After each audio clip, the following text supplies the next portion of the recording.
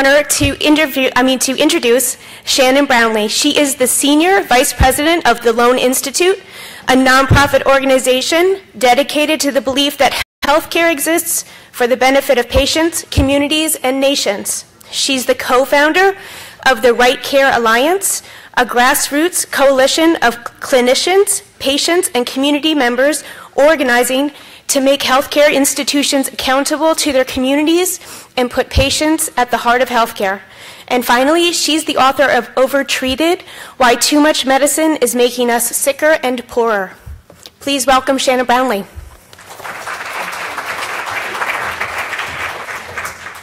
Thank you, Darcy. Whose idea was it to have me go after Harlan? George Burns once said, a great sermon, the secret to a great sermon is having a good beginning and a good ending and not very much in between. And I think the same is probably true of final keynotes after such an extraordinary day. So I'm going to do my best to end and begin well and to keep the middle to a minimum. And I'm going to cut to the chase and tell you what I'm going to talk about.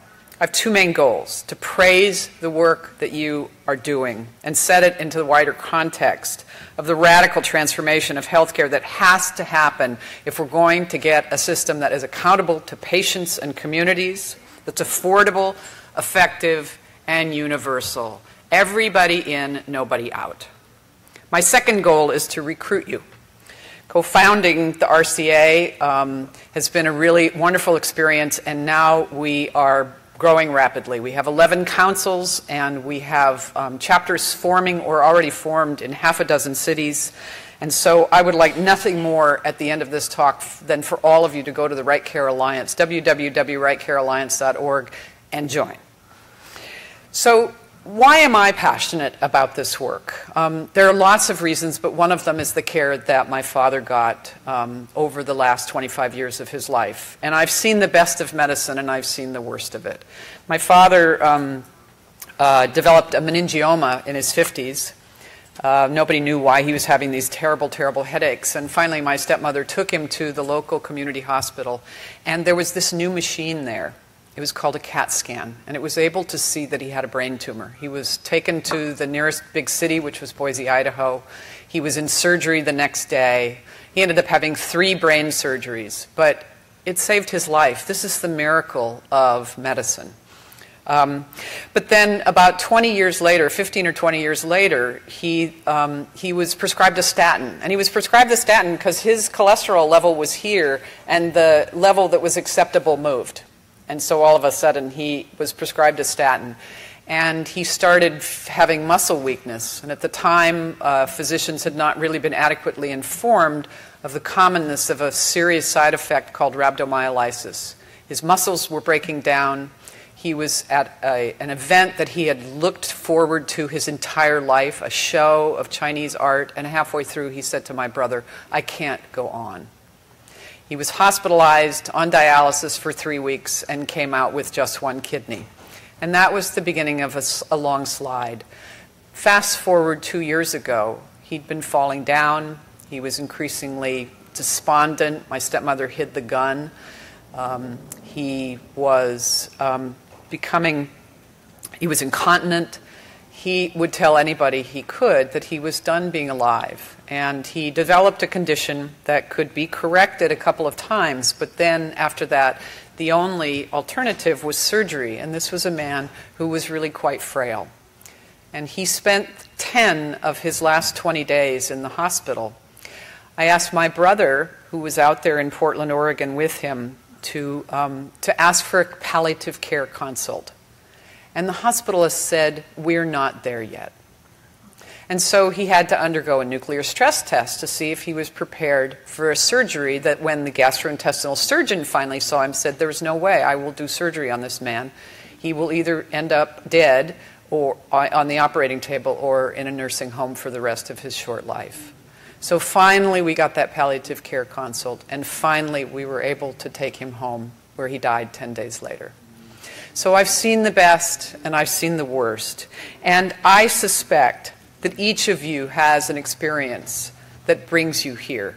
You have a story to tell. Randy Oster, Darcy, Dave DeBronkart, Pat Masters, Jerry Baumblatt, we all have stories of being misdiagnosed or ignored or not listened to, and maybe most important of all, not being heard.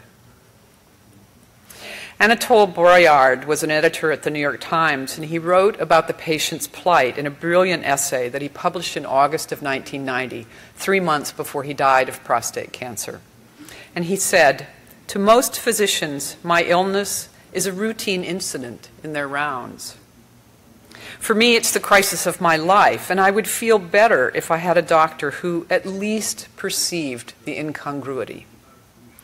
Later he says, "I just wish my doctor would brood on my situation for even 5 minutes, that he would give me his whole mind just once. I'd like my doctor to scan me. I'd like my doctor to grope my spirit as well as my prostate." And what Broyard so eloquently expressed can be summed up as a crisis of relationship, a fracturing of the therapeutic alliance that we know is essential to offering comfort to patients, but it's also part of healing. Because we all know implicitly that healing involves far more than knowledge and skill. It's more than making a correct diagnosis, and it's more than delivering the right treatment. True healing is a process by which a doctor helps a patient accept, recover from, adapt to, or endure a serious illness. And it is full of nuance and mystery. Journalist David Bornstein writes, "I was often moved by how much my father-in-law, an actor who died from leukemia, how much he drew comfort and even inspiration from the relationship he had with his hematologist, who asked for a Shakespeare verse at every visit." Or as my colleague Vikas Sani says, he's a cardiologist, "Hope and healing come from the companionship between doctor and patient in facing an unknown future together." And the therapeutic alliance is a two-way street, and destruction of it hurts the other people, the people on the other side of the stethoscope. You in white coats, you have stories too, of being burned out and chewed up by the system. Nearly half of medical students report feelings of depression, burnout, cynicism, and medical education has been characterized as akin to being a member of an abusive and neglectful family. It places unrealistic expectations on students. It keeps them sleep-deprived, overstressed, hyper-competitive, and in a state of fear of making a mistake. It sends a message that doubt or grief should be kept to oneself. And worse, young clinicians perceive the gap between the proclaimed values, the ethics of empathy, altruism, compassion, and what they actually learn through the hidden curriculum. This is the socialization process that doctors and nurses undergo. And increasingly, it teaches them detachment rather than connection. The hidden curriculum says that money is what matters in the system, and that the doctors who make the most money are the happiest and the ones to be admired. It teaches young clinicians to see patients as customers or consumers.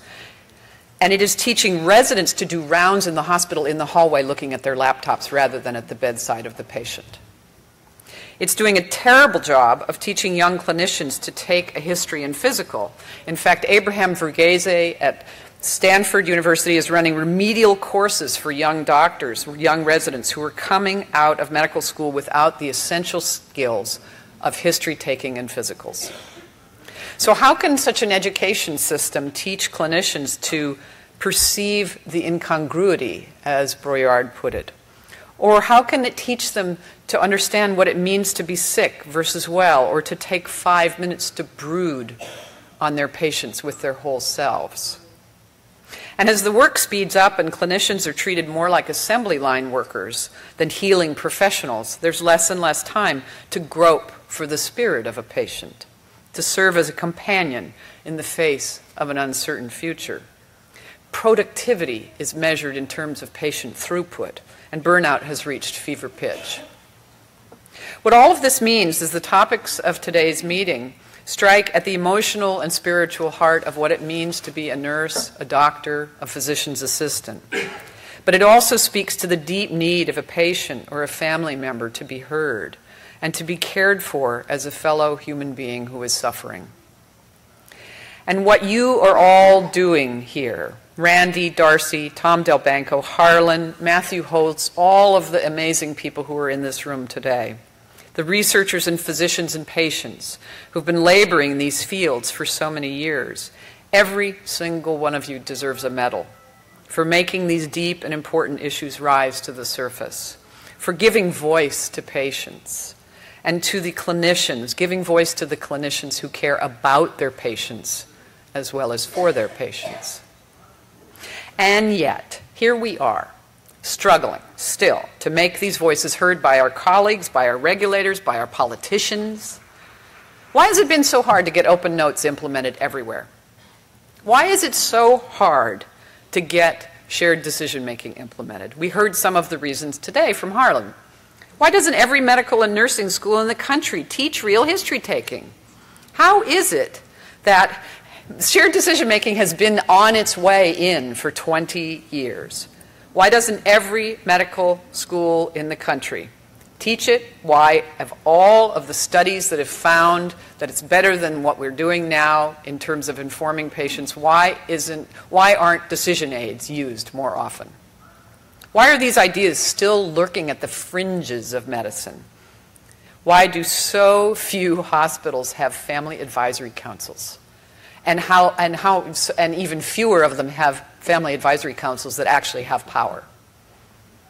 And if you dig even deeper, we can ask the question, why aren't hospitals accountable to their communities? Where I live in Washington, D.C., there are 3 proton beam accelerator machines at 3 hospitals, and a 4th is being built.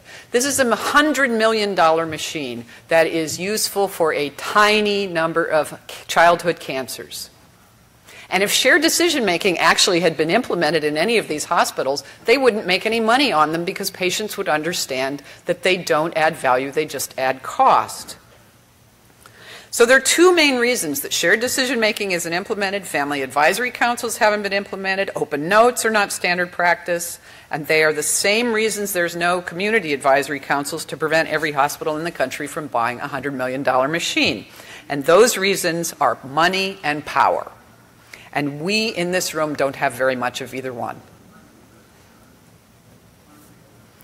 So we don't have power as individual patients in the clinic. It is incredibly hard to advocate for ourselves. I mean, really, I'm about as informed a patient as you can get, and I'm about as informed a family member as you can get, and I find it incredibly hard to challenge physicians. Still. And even doctors who become patients discover that it's incredibly hard to challenge. So the idea that patient customers are going to change the system one transaction at a time has become part of our national religion of the free market. It's part of the catechism of consumerism. We've all been absorbing this catechism for 40 years. Patients can fix the system if only they would act more like consumers. High deductibles will make sick people and frightened people more prudent consumers of health care. And when all those prudent consumers start voting with their wallets, the system will be transformed. Right. How's that been working for us? Here's an alternative. We can only do so much as individuals. Even brilliant, charismatic leaders like Harlan, like Tom Delbanco, like all the people that have done so much in healthcare, they can't scale up what they're doing very easily. Maybe it's time to think about a different theory of change. Now, I'm going to suggest that the change we seek will come about only if we pursue collective action. This December, it will be 62 years since a seamstress named Rosa Parks refused to give up her seat on the bus. Her refusal and subsequent arrest is just one of the many iconic acts of defiance that have come to symbolize the civil rights movement. And that movement is ongoing and its business is unfinished. But think back to the 1950s and 60s. What an extraordinary distance we've come because of collective action by very brave people. And it's tempting to imagine that all that was triggered by a seamstress who was tired one day and decided she wasn't going to sit at the back of the bus. But that's not really what happened. Rosa Parks' a pivotal act of defiance was carefully planned, and it was preceded by years of grassroots organizing that came before. In the first half of the 20th century, African Americans and their allies mostly fought discrimination through litigation and lobbying, and they set important legal precedents. Yet the victories in the courts and the legislation didn't move things fast enough. The dream of civil rights only began to make real headway when the activists shifted tactics to real movement building and organizing. And that organizing began in the black churches. It began when people talked about the lived experience of racism.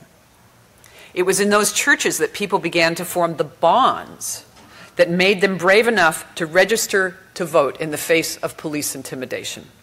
Those relationships gave them the courage to face down dogs and water cannons and imprisonment for their cause. It was grassroots organizing that created the bus boycott that followed Rosa Parks' action.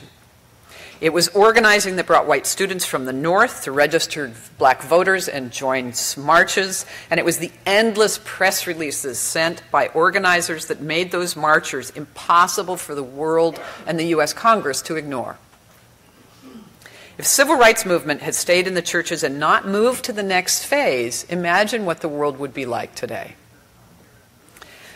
So what we are doing at this meeting serves the same purpose as the years of discussion that happened in the black churches before the movement truly began.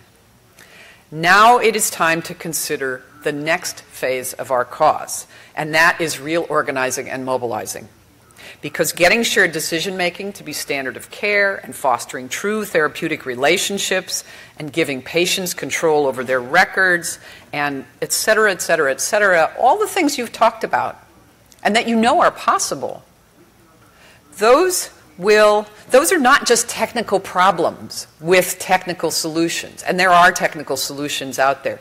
They are also natural outgrowths from a healthcare system that's become another business, and a very powerful one, and one that really doesn't want to change. This is a fight about money and power, and people don't generally give those up. I mean, George Washington apparently gave up being king of America because he knew it was the right thing to do for democracy, but that doesn't happen that often. And institutions definitely don't give up power and money unless they have to.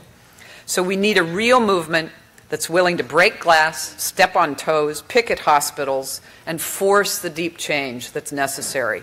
Healthcare needs a Rosa Parks moment. So here comes my pitch to join the Right Care Alliance. We're just beginning to build our ranks of providers, patients, lawyers, community activists. Our steering committee has started to lay out our strategy for the coming years. But I have to be honest with you. We are hardly the only grassroots healthcare organization out there, and you can join any number of them. And you can be as active in what they do or as inactive as you like and just be a member. You can join the National Physicians Alliance, which is starting to allow non-physicians in. You can join any of the other single-payer organizations that exist in every state. It almost doesn't matter what group you get involved with, because eventually we're all going to have to start working together towards the same goals and pool our efforts.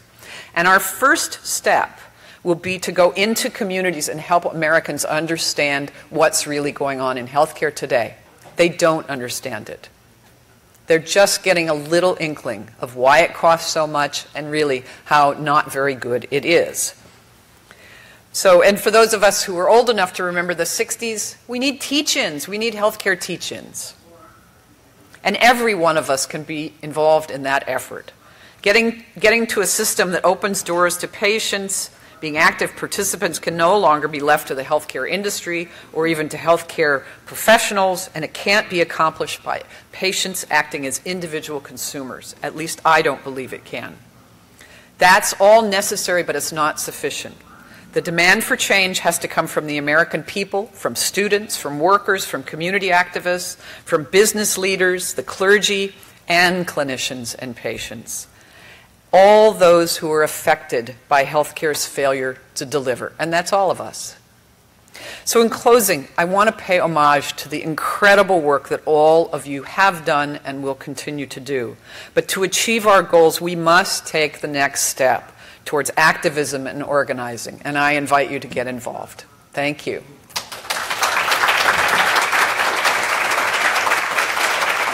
Hey, and I think I finished early. Good. Got us back on time. I'm happy to take any questions, discussion. I'd love to start a conversation about this. Or I'd love to go get a drink with you. Hi, Matthew.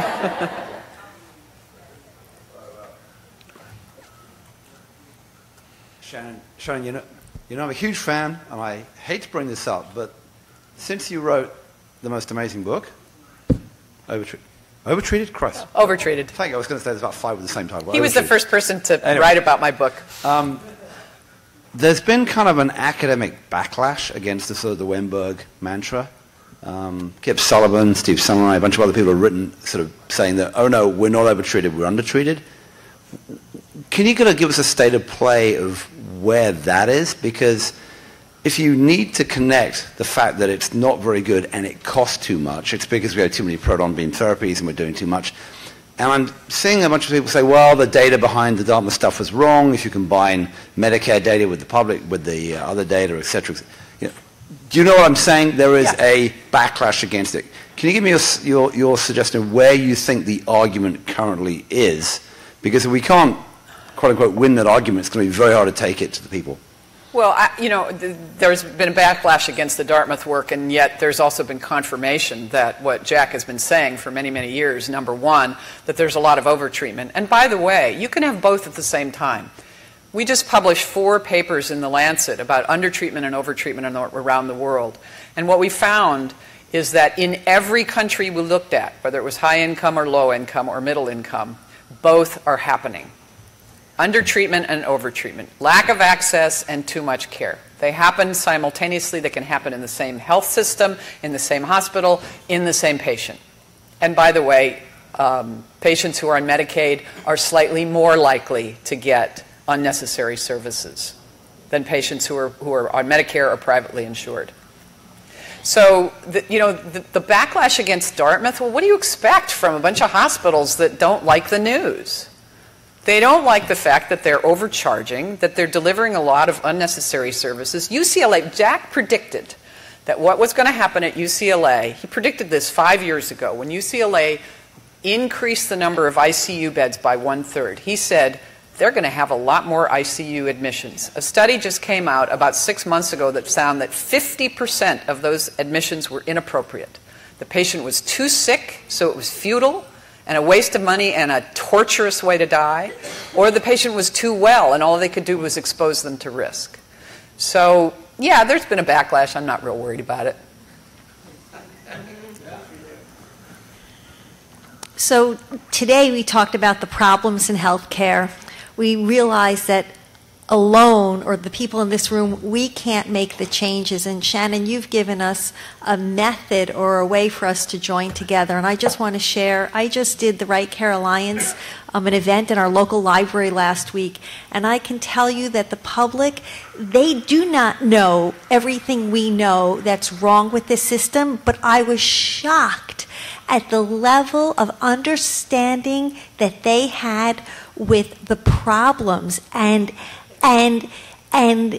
they didn't know where to turn. And so I guess what I'd like to challenge this group is it was really easy to just get a handful of people together and just let them have that conversation. And I thought maybe you can just briefly talk a little bit about what happened last week with the Right Care, and maybe people will see that for next year they can get involved as well. Randy Oster, thank you so much. You are an amazing member of the Right Care Alliance, and she's been sort of single-handedly doing teach-ins in Connecticut, which is fantastic. So last week was Right Care Action Week, and we had 78 events around the country, and one of them was even in Haiti. And people did a variety of things. Some people handed out cards in the clinic and the emergency room that said, what worries you most about healthcare costs? And these cards, this is the 3rd year we've done that people have done this card thing where they hand patients these cards and they get amazing answers. And it's a moment, it opens a moment of conversation between clinician and patient about something that isn't just, you know, these are your symptoms, I've got to diagnose you. We did one in Washington, D.C., Right Care, D.C. We built a paper mache screw that was about this tall. And we had a banner that said, "Feeling screwed by high healthcare costs? Come talk to us." And we got, you know, we got people who signed up, and we got great conversations. If you belong to a church, a synagogue, a mosque, a temple, anything, that is an opportunity to talk to people about what you understand about healthcare and hear from them. And it is the process of having this conversation. This is the lived experience of the system that helps us start to make the personal bonds that are really the glue of real social movement. There's a lot of quote movements in healthcare. It's not really going to move anything unless it really starts using these very tried and true methods of social movements and mobilization. Yes, thank you. Thank you very much. I'm going to keep it brief. Wanted to ask you what your thought is on precision medicine. I think it's absolutely the wrong thing we're doing. I think there's two precision medicines just like there's two Americas. Van Jones on CNN had talked about how there's the aspirational America that we all are part of and believe in, and it's the future that gets us going every day. But then there's also the reality of America and the failures of us to address our original sins of what happens to Native Americans and slavery and still not being addressed today. So in the same way, I think participatory medicine offers a much better future than precision medicine. There's so much energy going into precision medicine, but it's precision for whom we can use precision to generate really expensive cancer drugs, but we have children in Flint without access to clean water. I'm very against precision medicine in its current context, and so I was wondering what your thoughts on how participatory medicine can move us away from the wrong vision of precision medicine. Yeah, that's it. Thank you for saying that, because I think precision medicine right now is just one more sales pitch. I mean, frankly, I think shared decision-making should have stolen personalized medicine. But precision medicine, as you say, it's the future, a long, long time from now. And yes, there are some really fabulous cancer drugs that are coming out, but they're ridiculously priced. People can't afford them. And in fact, if we actually wanted a healthy population, we'd take half the money we spend on healthcare and we'd put it into communities for social determinants of health. But here's the tricky part. We don't have a mechanism for doing that, and that's part of what has to happen in this country, is a movement that says, get the money out of the hospital. It's like if Willie Sutton were alive today, that's where he'd be getting money, out of the hospitals, because that's where the money is. So thank you. That's a hint. Please join me for thanking Shannon.